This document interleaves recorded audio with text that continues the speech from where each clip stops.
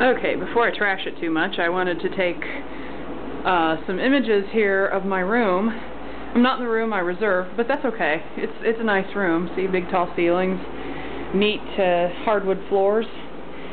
It's funky. I like it, actually. It's very pink, but that's okay. It's a nice room, and it sort of goes on forever.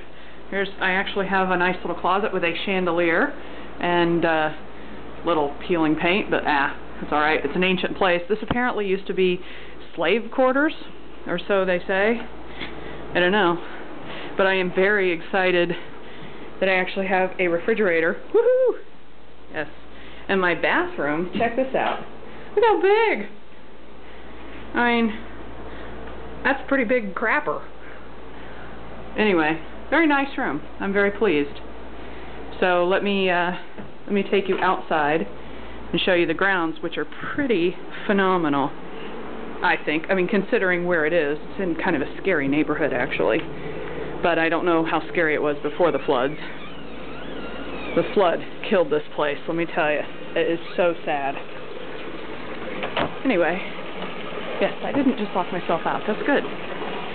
There's a ginormous banana tree. And, yeah, here you go. Have a fountain. If I sit out here too much, I'll have to pee. And there's the steps going up to what should have been my room, but that's okay, because I'm sick of stairs after the beach house. Anyway, something smells wonderful. It's kind of a neat place. I'm happy with it. For 89 bucks a night, I recommend it. Alright. So I'm going to go acclimate myself to this place and see if I can figure out how to get where I need to go. Alright.